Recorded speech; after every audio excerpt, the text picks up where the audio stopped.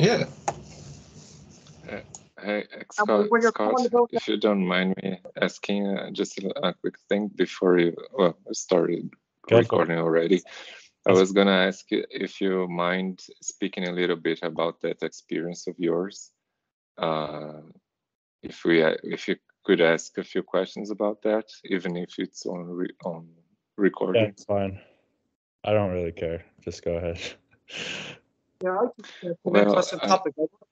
Dhammarato would leave us talk about. We can get back to what I was talking about, but it's a great topic because if you recall, last week we talked about, I asked about a series of videos, so where I could maybe get the hang of all of the things you've been doing lately, and you suggested that I would see your series of videos on YouTube. Do you recall that? Mm-hmm. And from last week to now, I've seen about 5 videos of the 10 that are available, and I saw a clear difference between your personality from the first videos and the one I saw last week. Mm-hmm.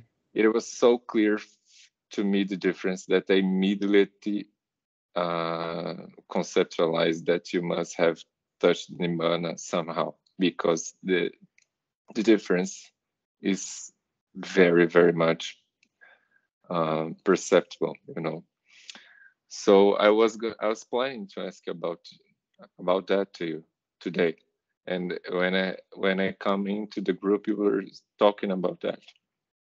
Well, in the videos, the clear difference that you see is the only difference between the first videos and the difference that you see in the other videos is not some unattainable magic thing that happened to me, but simply getting into a wholesome state with Dhammarato and getting on the same page as him and literally being in a state of mind that is free of craving and totally happy just to be right here in this call right now. And all of you guys can do this, like right now with me. Like if you can just sit here, listen to me talking, ask questions or whatever, but just be totally satisfied with the experience of just being on a voice call, and there's nothing to worry about right now, and just get on the same page as me, then you have access to that same experience of being free of dukkha. And it's not special or extraordinary. So literally anyone can do it. And there's different tools and tricks, right? But the main thing that did it for me was just the enthusiasm around the Dhamma. So my interest. Also, it's clear to see. It's clear to see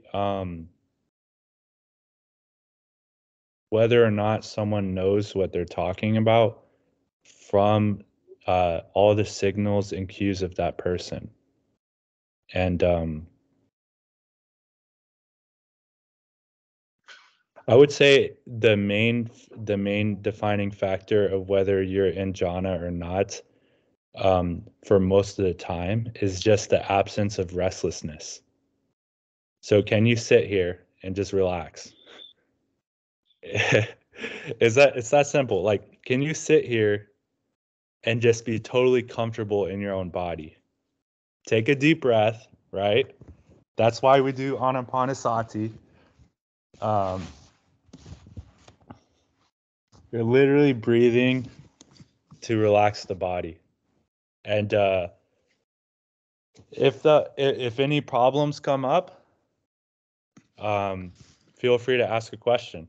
So this is the simple instruction of what to do. Take deep breaths. If there's any tensions in your body, physically relax the tensions. So it's like when you go to bed at night, you have to go through a progression of relaxation, of the body getting more and more relaxed, right? It's the same thing for meditation, except for we're fully awake during this process. So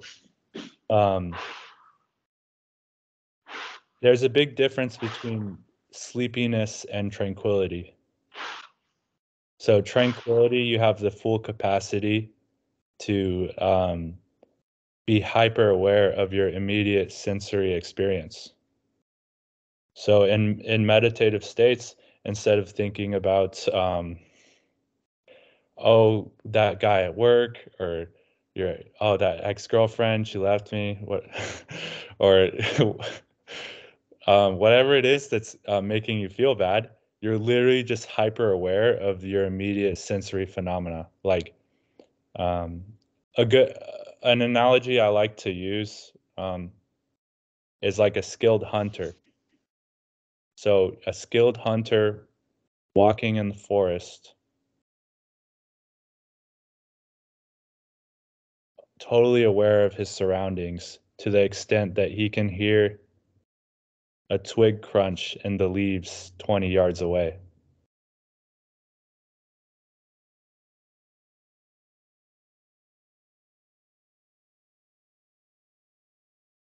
So that's not and quite. the forest, your body, is your body. And the what? The forest is an analogy for your body. Your body and all of your experiences. So I can And hear your mind too. I can hear the rain hitting the windowsill behind me. I can see all of your faces. I can see the light coming through the window over there. I can feel the sensation of my butt against the seat. The feeling of my breath, my tongue, my forehead. All of these are the twigs in the forest. So the totality of your experience. And this is not quite the same as concentration, right? Because because you're not just aware of one thing. So there's many things that are quote unquote the object of meditation. And the object of meditation is literally just the current experience that you're having. So whatever is going on in your mind is the object of meditation. Whatever is going on in your visual perceptual field is the object of meditation. Whatever is going on with the sensations of your breath is the object of meditation. Whatever is going on with the sounds is the object of meditation. Whatever is going on with any of your sensory experiences is meditation itself, as long as you don't conceptualize a past and a future, and you just stay here.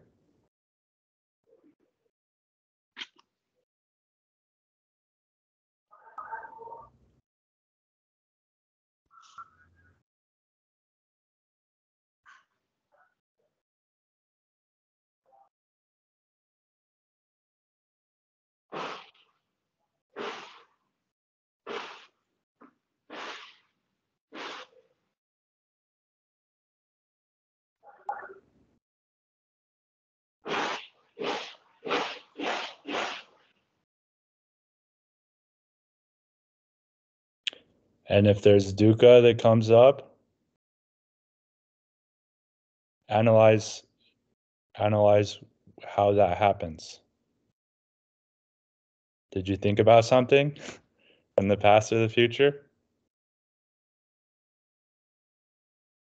Because it can be very tricky. So you might think that you're doing meditation, but now you're thinking about doing meditation in the future, or whether you did meditation in the past, and that's not meditation, right?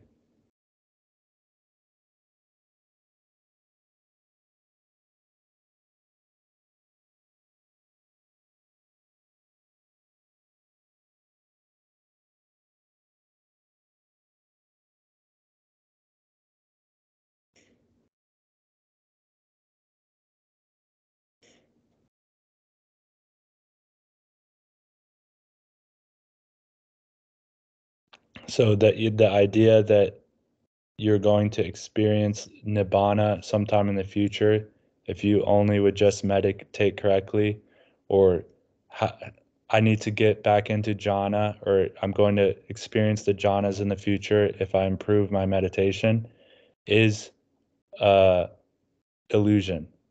That all is a fabrication of your own mind, because there is no jhana in the future and there is no nibbana in the future. If there's nibbana, it's right now. So that's why nirvana is samsara. It's just that you're either awake or you're asleep, but it's never in the future.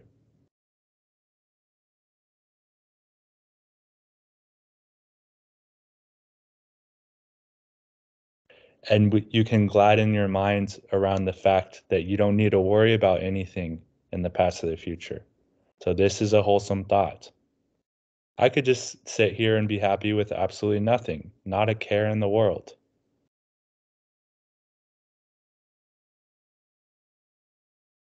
How amazing is that?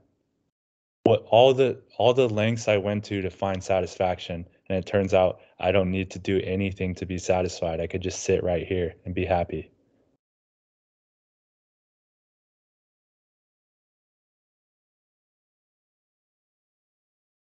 That's the only trick. That's the only game of the universe. There's nobody more enlightened than you. There's no Buddhas. There's just the experience of reality as it unfolds moment to moment. And this experience operates by certain rules and certain causes and conditions that either produce dissatisfaction or produce satisfaction.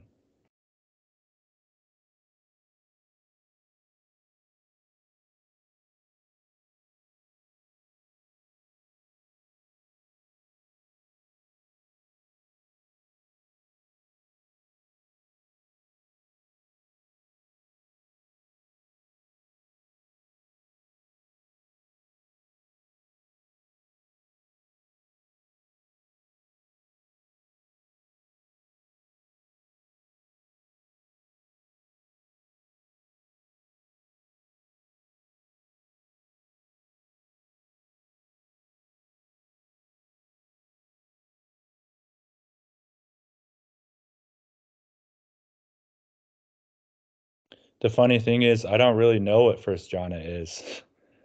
I can experience first jhana, but if I try to think about what it actually is, that's just a concept in my mind. It's either the experience of first jhana is the knowing of first jhana. I can try to think about past experiences of jhana, but that's just an after image I'm creating in my mind.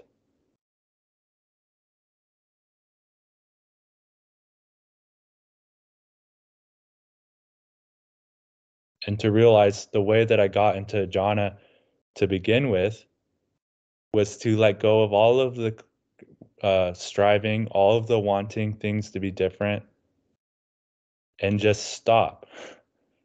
Just stop here in this moment and pay attention. Pay attention to what's going on.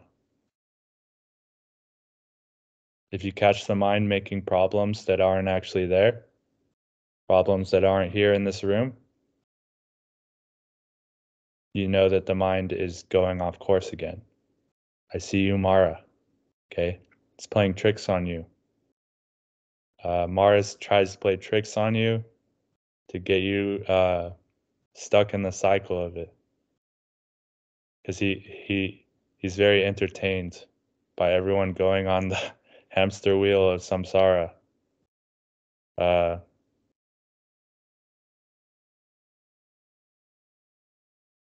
So to adopt the right attitude of a noble one is to essentially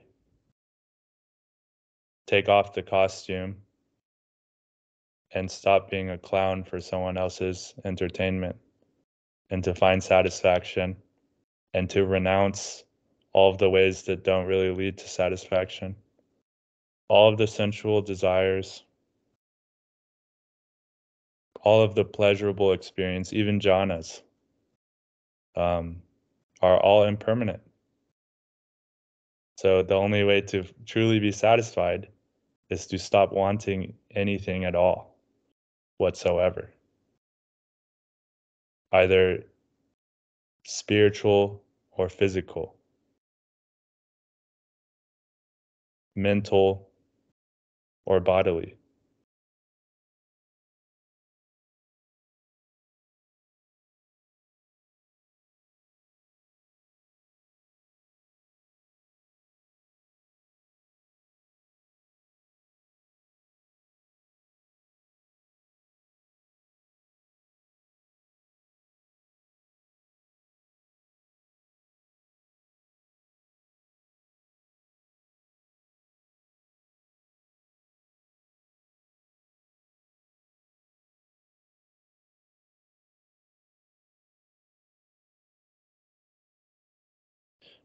If anyone has topic they want to talk about, we can continue to sit here in meditation.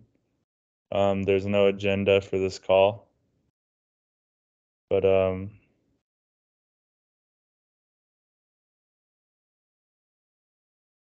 anyone has a question.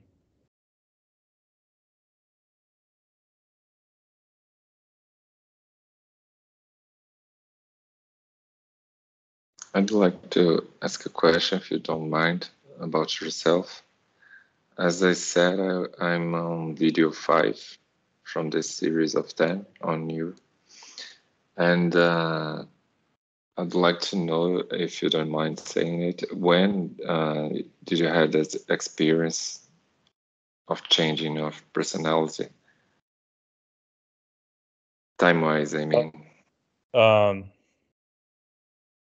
It gets kind of complicated because I have many experiences of changing personality, because my personality changes all the time.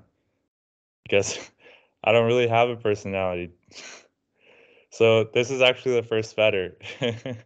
The first fetter is literally called personality view. Okay? Yeah.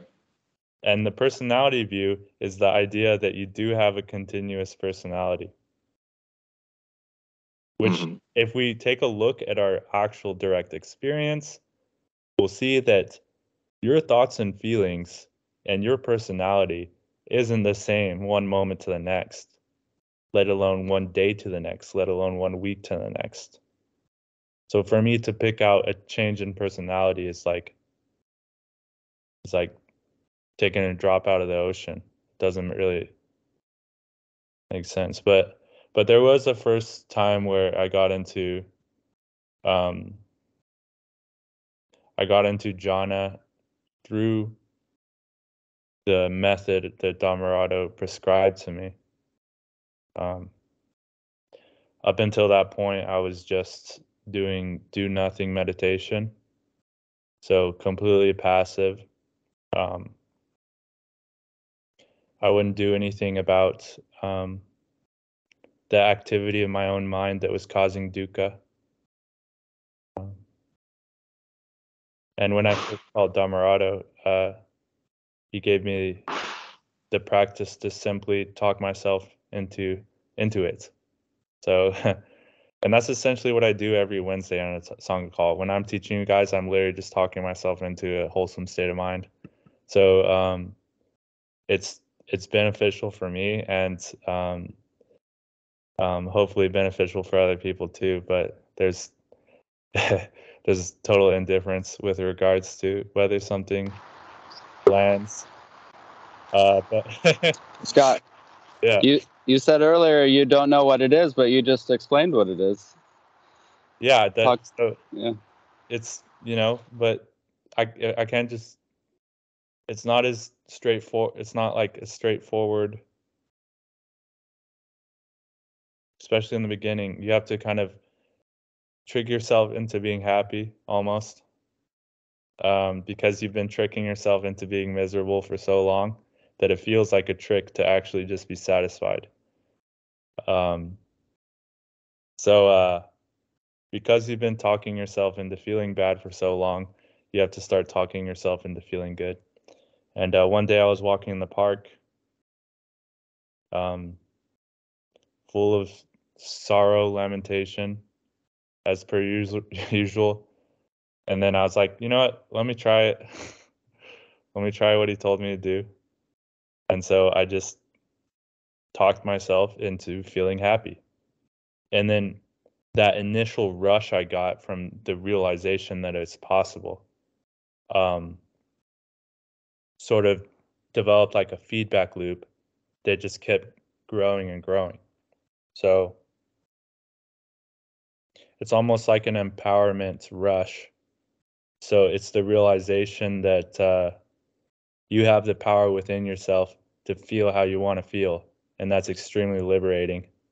And you become your own master. So you no longer have a God, you no longer have a master. And in that moment where you can be happy with nothing, you are the emperor of the universe in that moment. You have what everyone wants. And nothing anyone does can take it away from you. And all the kings, all the richest people in the world, when they're not happy, don't have anything. And it's nothing compared to the direct experience of your own satisfaction.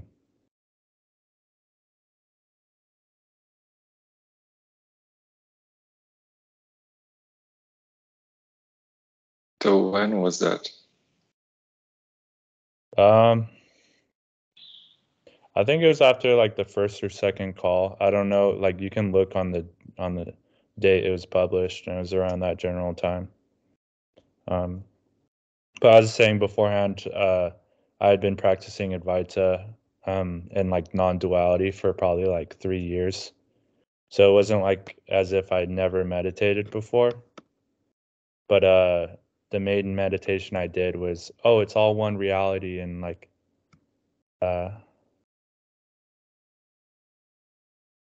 there wasn't really the right effort in the equation, but it did.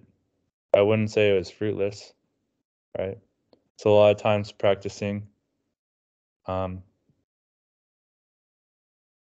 idea that everything is non-dual. Okay, there is no separate individual self. It can lead to similar themes, and there's definitely parallels between the Dhamma and Advaita. But the problem is the Advaita takes the self or your true nature to be a permanent, lasting ground of being that's continuous. And this is a barrier to Nibbana. So, because there's just going to be some clinging for some self-identification left over. But it can get you into, if you really do Advaita to the full fruition of Advaita, it can get you into boundless jhana territory. But you would mistake the boundless jhana for enlightenment. But the boundless jhana is not enlightenment because it's still something happening within. It's still a creation of the dream. It's still happening within the fabricated reality. So it's fundamentally limited. And there's nothing, these states are good states to be in. But the problem is it's impermanent. So when it's gone, you're going to be bringing up the past and clinging to the past, and you're going to be identifying with it and wondering why the same results aren't happening. So you'll be, oh, I'm the self, I'm God, why am I suffering? And you'll be in a state of denial, and you'll just keep telling yourself the same lies over and over again. Nope, I'm God. There's no separate self. And you could see people if you interact with most of these people in the community, they'll just get into lengthy arguments and stuff about it. And there's a lot of like mental gymnastics that goes into it. When actually the practice is so simple of literally just purifying your mind, relaxing the body, and not creating dukkha for yourself unnecessarily. It's so simple. Just breathe. Just breathe and be here. All of this other stuff is just extra baggage. You're not trying to gain anything. You're trying to lose stuff that's weighing you down until you until you don't own a thing. So not owning anything mentally, physically, in whatever way you can think about it, is a path to awakening. Don't own your thoughts, don't own your feelings, don't take ownership of your body, don't take ownership of anything in the world, don't take ownership of any of your senses. And it will become clear to you that these are all impermanent, constantly changing, dreamlike almost.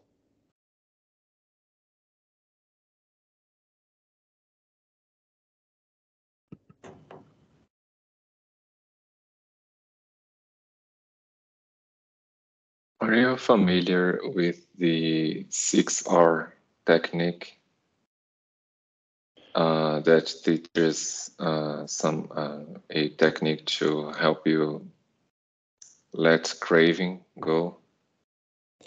Yeah, I've heard of it, but at the end of the day, 6R, like it is understood as a kind of right effort, right? Right. But I don't know all the R's, but like I don't think that you need that many R's. You just need one. There's only one right effort. And the thing is, right effort isn't a formula that I could give you like a list of right effort things to do and check off the list. It doesn't really work like that. So it's like you kind of just do it. It's sorry to say, but there's a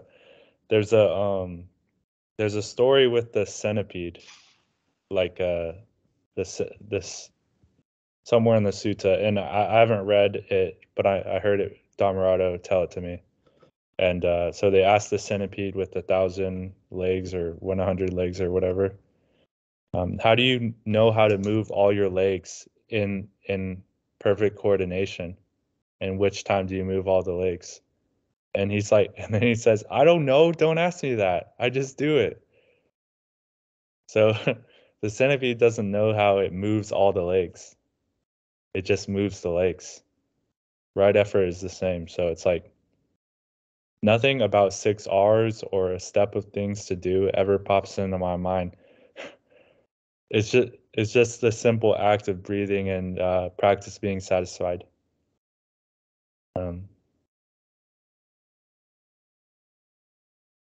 There's some suttas that get into more detail about the Eightfold Noble Path. I forgot the title of the sutta, but the one that talks about how right view comes first. Okay. So right view is stopping and looking. So it's kind of like wakey to things. You have to stop and look what's going on in order to make any changes about it.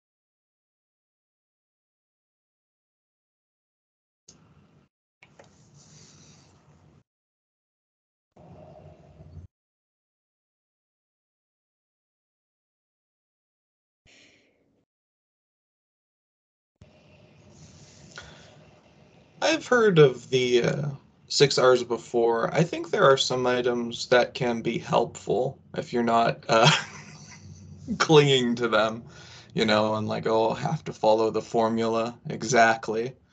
Again, like re-smiling. Smiling can be quite helpful, especially if you can just enjoy smiling for smiling's sake, if you will, or whatever. Just smiling right now in this moment is enough. That can be quite helpful.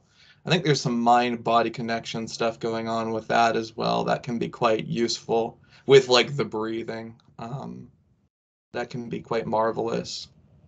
Yeah.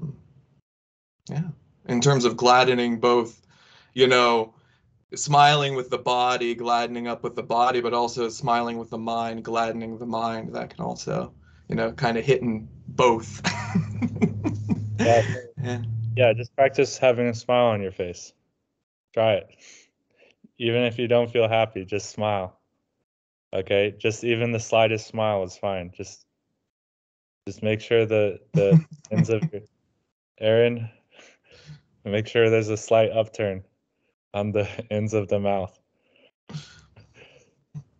And Yeah, it requires actually, it just requires sorry. Go ahead.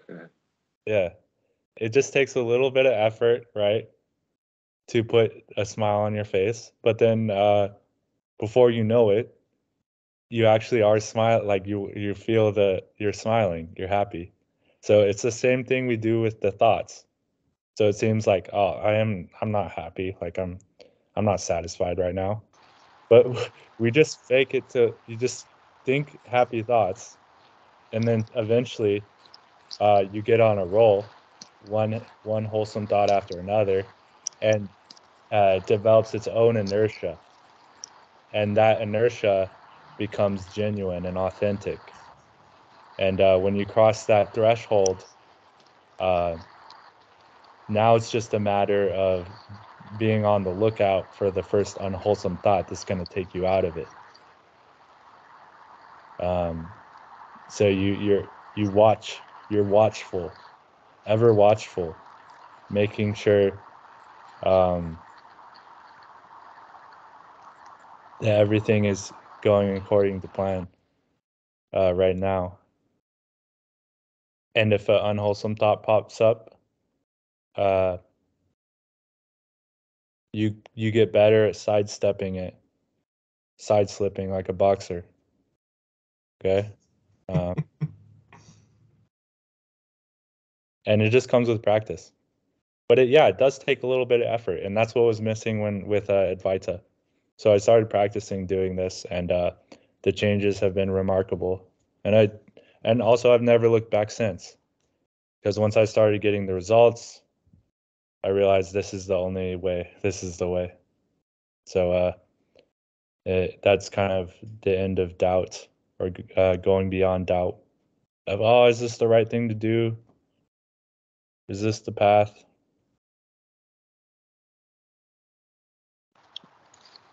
How about this one? So you fold a paper airplane, right?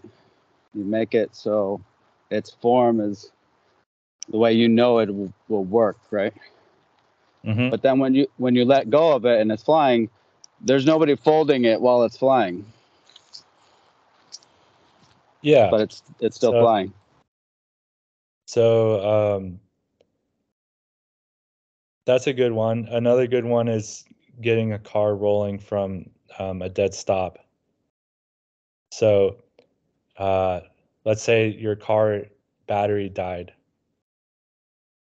And I don't know if anyone drives a stick shift, but there's a way that you can get the stick shift to start simply by getting the car rolling, putting it into first gear, and then releasing the clutch, and it starts the engine actually. So it takes a lot of effort to get that car rolling. But once you get rolling on like flat or a slight slope, you hop in the front seat really quick and you just ride it. Jhana works the same way. So don't let up on the pushing until there's enough energy.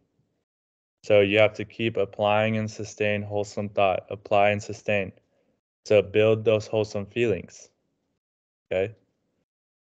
You just push a little bit and hop in, it's going to stop very quickly. So you have to be relentless and keep going until there's an avalanche of good feelings. And when there's an avalanche of good feelings, you can just go, woo, and just like ride it out, right? How good can you feel? How high can you jump on this thing? It's like a form of athleticism almost.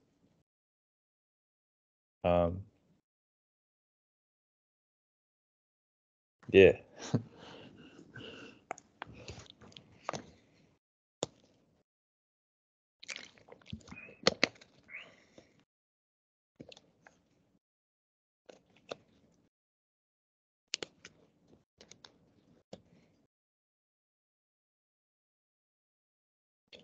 So yeah, shorten the goalpost too, even.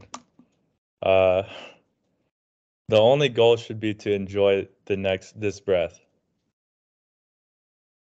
So yeah, if you have some goal way off in the distance to enter into some jhanas or have some experiences or whatever, that's missing the point of the practice, is to simply be satisfied with this one, right here. And then the next one.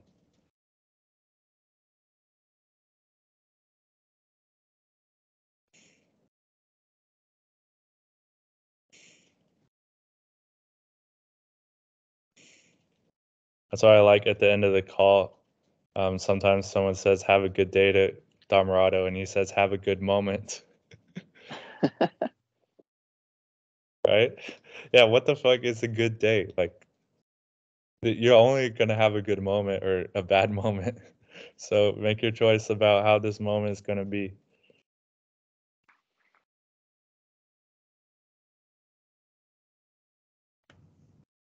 What if the thought is still lingering, like the dukkha? Like it feels like this whole talk, I've been just doing the breathing and feeling great, but there's still like 5% of dukkha, doubt. This can't be real. I'm not allowing it. Right. What to do with that? Don't pull on that thread. So there's that little bit of dukkha there. Just don't go in that direction. Just keep up with the wholesome thoughts. Don't pull on that thread. So it's like a thread. So it's like you have a blanket or a coat, and there's like a thread coming off of it, and that's the little bit of dukkha. And if you pull on it, it's gonna unravel the whole thing, right? So I can just let it drop away. Let it drop away and just keep applying a sustained, wholesome thought. Don't go down I don't know if you've ever went on Reddit and you're browsing the comment section and there's an unwholesome thread. Don't open the thread and go down the million lines of unwholesome thoughts that when you go down that way. Does that make sense? You just keep scrolling past it. So you keep applying sustaining thought. So it's the little bit of dissatisfaction, the little bit of dukkha that's there, it's not really of interest to us. What's of interest is how good this breath is right now, in this moment. So this little rest dukkha, it's okay that it's there. You just kind of ignore it.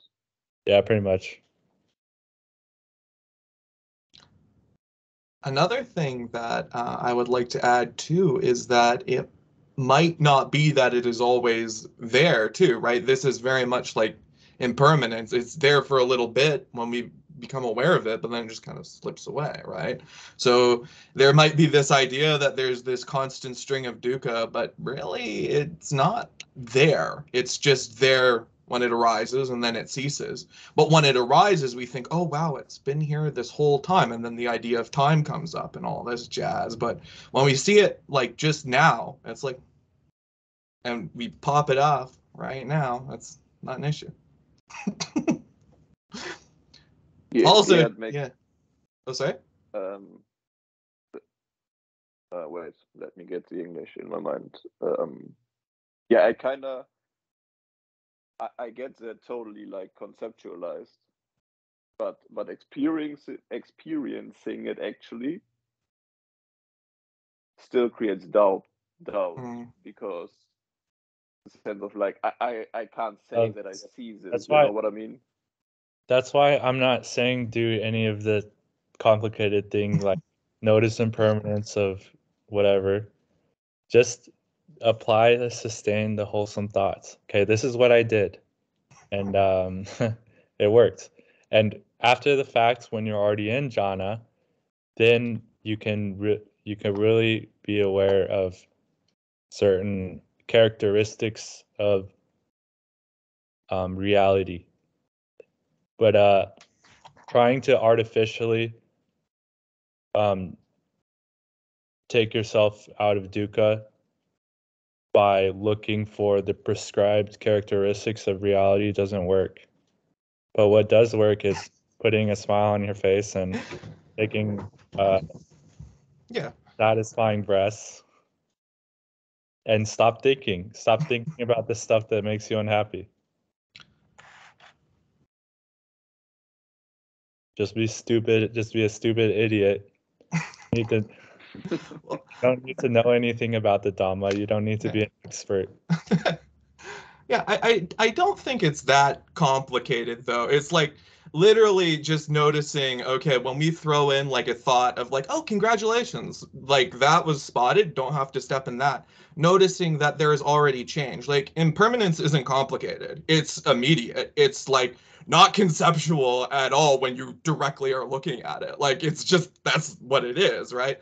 But it can be like just seeing like, oh, okay, congratulations. It's already changed. Like that's already changed. We're already, changing. This is already it, Yeah, so doing the apply, sustain, wholesome is just a demonstration of impermanence. Yeah. But so the ability to change the mind and then the feelings is the realization of impermanence by doing it. Realize impermanence experientially by changing how you feel. Yeah. We're not waiting for change, like that kind of change to come on high. Like we're not waiting for to be hit by, the karma machine in that sort of way that, oh, well, we'll be blessed by that. It's like, no, actually just apply the right effort. We practice the mindfulness, the sati, remembering, the looking, that again, discerning, is this wholesome? Is this unwholesome? Very, easy peasy. And then just applying that effort, apply and sustain. Run that around in circles. Bada bing, bada boom. There's confidence. We've seen this so many times that there isn't a shred of doubt. It's just like, okay, we see it. This is how it is, right? And then the mind's unified. It ain't fighting. It's just, hey, we can just chill out. Okay, yeah. So maybe the practice is more like, so the practice isn't to like not let dukkha thoughts come up, but more like just dodging by seeing. Make wholesome thoughts. So don't worry about the dukkha thoughts, just make wholesome thoughts. Yeah. So make your own wholesome thoughts. Apply and sustain. But a wholesome thought can be like, oh nice, I was able to dodge that. Yeah. Yeah. Definitely. Yeah, a big misconception is the idea that something is magically going to change without you changing it. So nobody's coming to save you. You got to save yourself, sadly enough. There's no cosmic Shakti pot coming to magically give you grace from dukkha. There's nothing I can do to save you. You have to do it yourself. I did it for myself and I can tell you how to do it, but you have to be the one to do it.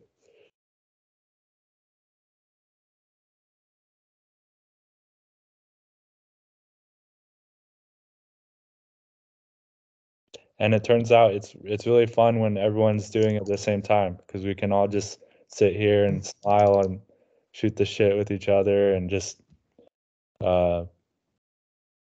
appreciate that friendship and that the power of any group, any amount of people gathering together and just appreciating the moment, this moment together, and not worrying about anything else.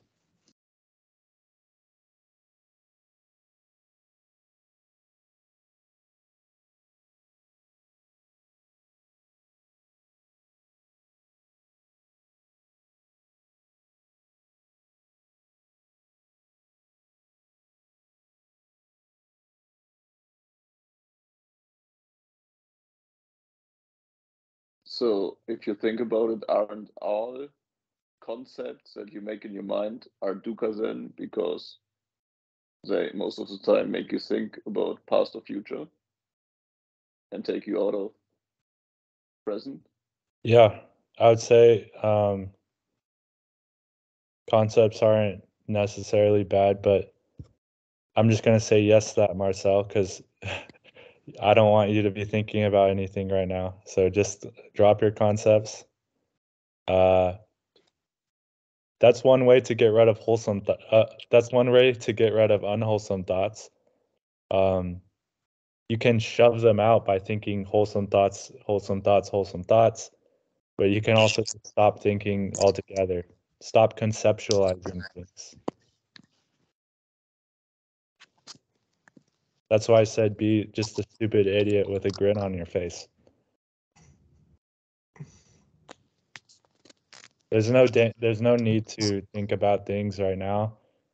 There's nothing you need to do. There's no danger in your immediate environment. What's the problem? That's what I'm saying. What's the problem?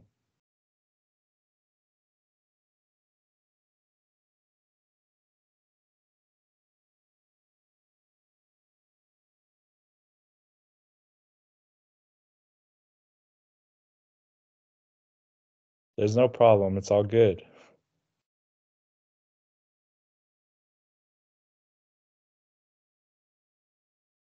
What about body stuff? Like, I don't know, for example, I've been trying to get my neck in a good position lying down for like 50 minutes now, and it's still annoying me. Well, I don't know, try rolling your neck around. Just like let your neck stretch like this. There's some tension on this side. Just let it hang for a little bit and just feel the stretch. And if there's some tension in the back, let it hang forward. Even do some of this a little bit, just really gently. Take some deep breaths. And the body's going to die, and you might die after your next breath. So you're going to have to let that go too. Yeah, the body's going to die. But we can experience a relaxed and happy body right now. I don't see any immediate threats. But an asteroid could come through the atmosphere and strike us here. So that's all the more reason not to worry about anything, right? As Aaron pointed out there. Yeah, it's, I'm here for a good time, not a long time. Okay? We're going to die. Everything you think that matters doesn't really matter that much in the grand scheme of things. I know you've heard that all before. And you don't even get to own the good time, It's like, what can you take with you? Do you have a skill that will, survive through the portal of wherever the change leads? If you have a good time right now, that's enough. So you're never going to have a good time in the past or the future. And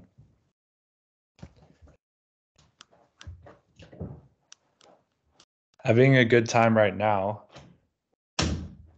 doesn't mean you need to own having a good time, because here it is, right?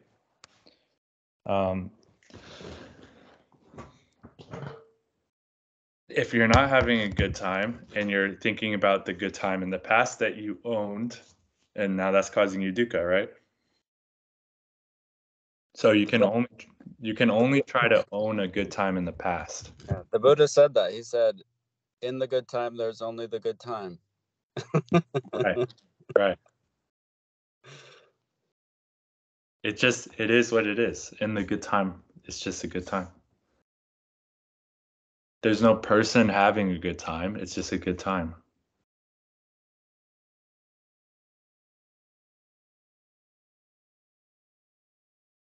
It's so simple. There's nothing to worry about. There's nothing to cling to.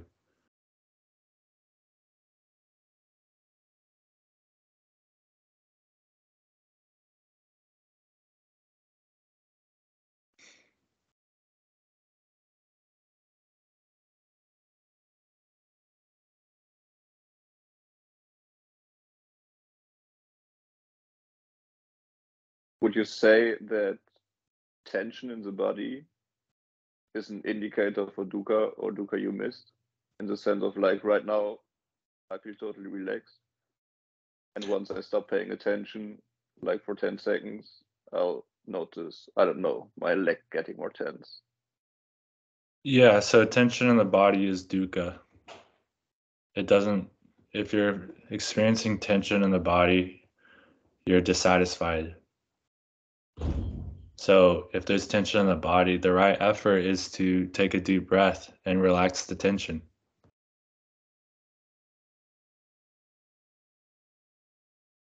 The body and the mind are one system. A happy body is a happy mind, and vice versa. Yeah. What if it doesn't work? Well, you have to do it. Yeah, so what if it doesn't work? Right? That's in the future. You just do it, okay? It's like you can worry about whether it's gonna work or not till, like, for the rest of your life, and not do it. I recommend doing it. So I can, like, when I go snowboarding, I could say, oh, what if I can't do the jump? I just do it. I don't know what else to tell you, dude. Like, that's the same way meditation works. I mean, you learn by doing. You might fall down. You may not do it, but it doesn't mean you don't stop doing it. Okay, forget about that one. Just never mind, start again. Let me give another shot. Every moment is a new moment. Every breath is a new breath that can be enjoyed. I mean, but at no point while you're alive is there going to be no tension in your body. You know, that's not true at all. You can experience a tension-free body, a totally. No, but you can't sit up straight and not have tension. That's what your muscles do to keep you upright. Like, it's a literal physical force keeping you from just flopping over. You know what I mean? Well, your muscles can still be working without being tense. Like, well, I guess we're tripping over the word tense. Like, if I pull a rope tight, there's tension there, right? Right. And that's what would hold up a stick. Would be if I have a leaning stick, right, and gravity's trying to pull it down, but I have a string on the top of it, and that string is pulled tight by the gravity of the stick. It's tense, and that's what's holding the stick up. If you add a bunch of rope suddenly to that distance, the stick's just going to fall because there's no tension from the end of the stick to whatever's holding the other end of the rope. So, you know what I mean? There's no need for more tension than what's holding the stick up, right? The added tension would not be necessary. It wouldn't be necessary to have a really heavy stick and then a super strong metal cable, right? Your stick is what it is. It only requires as much tension as it needs to be in the angle it's in. So you don't need to, like, press on it more and and say, why is there so much tension here, and like try to get rid of the fact that you have a stick under tension. The body's a living thing. It's like you don't control every single cell inside it, right? It's like you don't like the tension. You don't like this realm of things you can't control and you're tripping over. That's where you're upset. You're upset that I'm supposed to be able to fix every problem that I'm perceiving in my body, but I mean, good luck with that. How about just fix not being having an attitude where it's like, these problems are mine and I'm gonna be the one who solves them for me. Yeah. Oh. Yeah. I don't would know like if that to. lands, but So if you guys are interested in experiencing jhana, you have to get rid of the tensions in your body. There's no other way. In the suttas, it says directly in the Anapanasati Sutta, as I breathe in long, I know that I breathe in long. As I breathe in, I relax the bodily tensions. In the suttas, it says it's directly translated to tranquilize bodily formations. Tranquilize bodily formations, but really what that means is you relax the tensions in your body. no, but what I'm saying is, like, if you were sitting there in any posture other than lying flat on the ground and someone came up with a tranquilizer, you would see what tension you had in your body, whether you were in jhana or not. Like you would fall, you would gravity would take you and you go, and all the tension would be gone because it's tension that holds you erect. I'm not talking about the concept of your body. I'm talking about the direct experience of your body. And in jhana, in the direct experience of, and your body is not actually a permanent thing either. It's just changing sensations. So I'm only experiencing the current sensation of my body. And it is possible in your direct experience to not be experiencing any bodily tension whatsoever. In fact, but your experience is not the body. The body exists, and therefore you can have an experience. So Aaron, this is a really good point. If you didn't have a body, you would not be having an experience of no tension. So you have your direct experience of the body, and then you have the concept of what the body is. And in meditation, we're not interested in our concept about the body. We're interested in the direct experience of it. So the direct experience of whether or not there's dukkha or not. I don't care if conceptually. No, but the word tension is like a physical thing, right? Which, I mean, are you denying the existence of causes and conditions that create the physical realm? Like, there are causes and conditions, no? Yeah. Whether we experience them or not, they're there. No? Yeah, I mean, you could call that a concept, but we know it's true, right? It's our knowledge.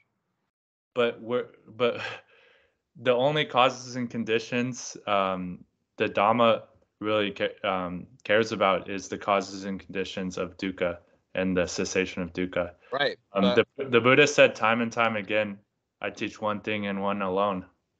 Sure. Dukkha nirodha. But Veda was talking about tension in the body, right? I'm not teaching. Does the body have to go away for dukkha to go away? I'm not trying to get in an argument with your ontological presuppositions about reality, but the fact that the body exists is a presupposition about reality. Yeah, it's a presumption, actually. You don't know it exists apart from the direct experience. So why don't we address Veda's presumption about the tension in his body? The tension is the tension, so it's not a presumption. What? Where? You're either experience. You're either experiencing tension or you're not. Okay, so we're talking about the tension in his experience, not in his neck. So you can have a tension that we call neck tension that is really just a sensation, right? It's a sensation that we've categorized as neck tension, but that sensation is not satisfying sensation. It's a dukkha sensation. But it's the not satisfyingness that makes it dukkha. It's not the tension, because like I said, you can experience the tension in anything. I can grip a baseball and experience that tension. That's an experience of tension, right? So the difference is the judgment, right? So there's tension, but if I experience this as unsatisfying, it's tension. If I experience this as not as satisfying, it's just a bodily sensation. Yeah.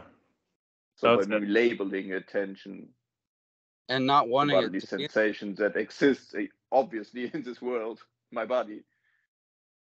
Yeah, so if your body is uncomfortable, the right effort is to relax your body.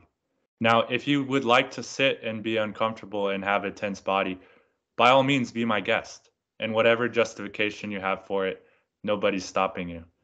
But I have a recommendation for a different way to meditate, to actually relax the bodily tensions in your body so that you can experience a more clear state of mind, undistracted and unagitated. Yes, DJ, you're going to say something? Oh yeah, no. So this is quite useful though. Discussion, just talking about, again, delving into the tension and what we mean by that. But also, I would like to say, like, really, yeah, it's sort of like, again, putting in the right effort to relax the tension is very helpful. To take those breaths, to breathe into the sensation and just, yeah. But I think what is really helpful too is to, again, when that sensation, when that arises, right, is also to not be averse to it when it comes up, because that will just perhaps cause the tension to clench even more, if you will, like to really go into that, right, to become averse. Because again, the disliking, there can be the disliking of the tension, like maybe the tension you could almost say, oh, this is an unpleasant sensation, right? But then if that becomes aversion, then we start to get the attachment and all that stuff, and then dukkha gets born, right?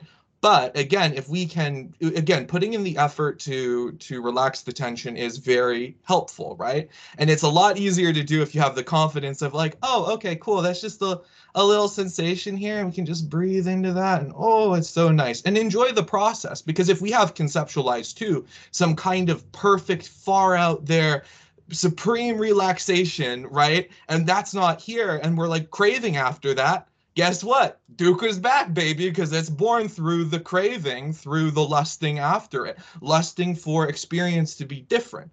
But again, we can still put in the effort to change, to make it so, yeah, it is more pleasant, it is relaxing. We can really relax the body. And so again, it's kind of that nice little balance there. Right. That's a good point. So there's a limit to that, right? There's a limit to how much, if somebody's injecting you with testosterone and like whatever, that's going to like turn you into some like walking zombie where you can't control your limbs. There's only so much you can do about that, right? You might be a little bit more aggressive, a little bit more horny, but I don't know if testosterone turns you into a zombie per se. But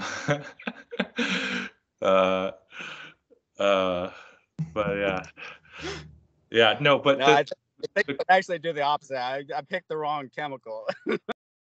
Yeah, but the point I was gonna make is, when your mind is happy, your body is happy, whether you realize it or not.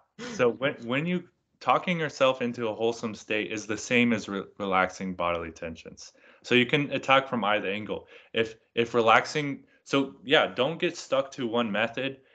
If relaxing the bodily tension doesn't resonate, and you find yourself fighting with your body and it makes the tension worse, well then you can just think, okay, I'm totally fine with that tension. I can be happy anyways. And so you talk yourself into a satisfied state. And talking yourself into a satisfied state and thinking wholesome thoughts, before you know it, just like a headache, you don't even notice when it's gone. The tension is gone. It's completely gone in your body. And that's how it works. This idea really creates craving for me, because every time I sit down to meditate, I have like really cramping in my face. Like noticeably, I can, if I film myself, I see my nose twitching. And that would mean I was never able to get into a good, satisfied state during meditation. But I believe I did. Yeah, I have a question. Do you spend a lot of time interacting with people's faces and like having to perform for them? No, I'm like IT and sitting on in front of my computer and not having to interact with anyone in my life. That's interesting. Well, so geez, I lost my train of thought. Yeah, so the facial tension comes from the mental tension. And oh, yes, Marcel. Thinking about a past meditation that wasn't going good is what we're trying to get rid of here. So instead of thinking about whether you did the meditation correctly or whether you're going to do the meditation, just try it. Do it with us right now. Try to relax. Try to think wholesome thoughts right now. Don't think about the problems that's come up before or the problems that might come up, because those can never be solved. The only solution is actually doing it in this moment.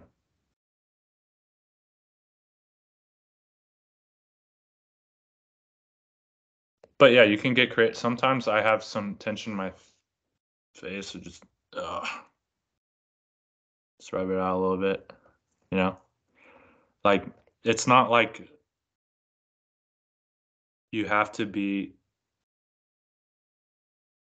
stuck to one formula of how to get into a wholesome state or one method or one thing. Oh, I gotta think the thoughts, or I gotta do the breathing, or I gotta do it. The result is better than the technique. So, and there's causes for the tension, right? There, it may be what you do. It may be something that you don't have control over. You know, whether you can discern what's causing it or not. What you can do is pay attention to it and see if there's thoughts associated with it, or you can see if it's, you know, driving you, like you said, it's making your meditation difficult. If it's making your meditation difficult, maybe that's part of the meditation that you need, is to figure out whether or not that's a problem. Like, what is it about it that it's a problem? Is it because you think you're supposed to have ultimate power over the facial muscles? Is that the problem? Like, why you don't like the problem pain? is like that it makes me believe that meditation, that's a path which I believe is like the right way to do, is kind of difficult to get or whatever, or to do in the moment because of this facial shit going on, and that's the dukkha that creates the sensation. Well, maybe the meditation isn't something that, you know, takes one of the aggregates and like melts it into like candle wax. You know, maybe the meditation is something that says, you know what, fuck this facial twitching shit, I'm fine. What's my big toe doing? I don't care. yeah, you can just go somewhere else. Like you can, if something's bothering you, a thought, a sensation, you just think about something else. You just, yeah, what is my big toe doing? You weren't paying attention to your big toe, right? Also practice. I weren't. Also practice smiling, okay? Just a slight smile. Not a lot, just a little. Just a smooth drip. It's like a drip.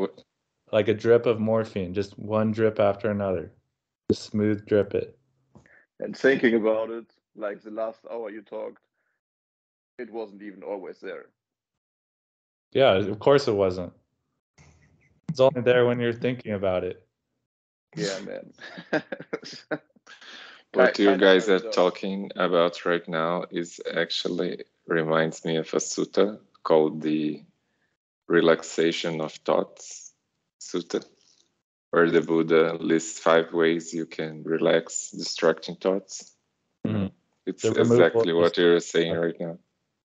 You can Okay. either pay attention to something else, or you can just think a wholesome thought instead of it, or you can relax the bodily fabrication associated to the thought, or you can even crush mind with mind.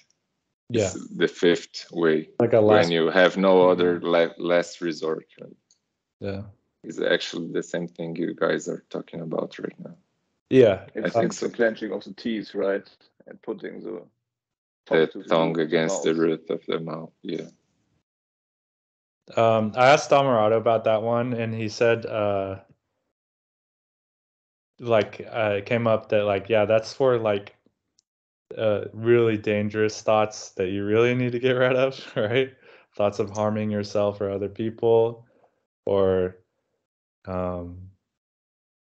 you're just you're going full time at this thing and you become absolutely determined and nothing's working, last resort type of thing.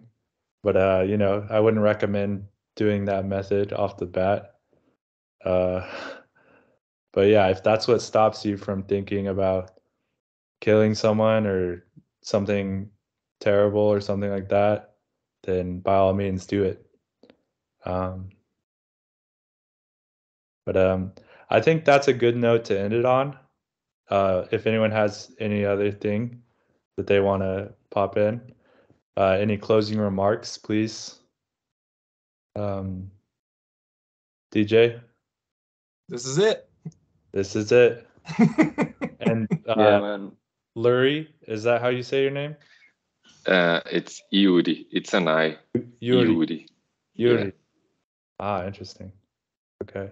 It was good to see Thank you. you. I'd like to say thank you. Thank you guys for the exchanges and your time and valuable thoughts. Thank you very much. Yeah, thank you guys for showing up. Really appreciate it. And it's really good to see you, Aaron, as well. Marcel. Thanks all. Bye. All right, bye-bye, everyone. Bye. Hi guys. Good to see you all. Good.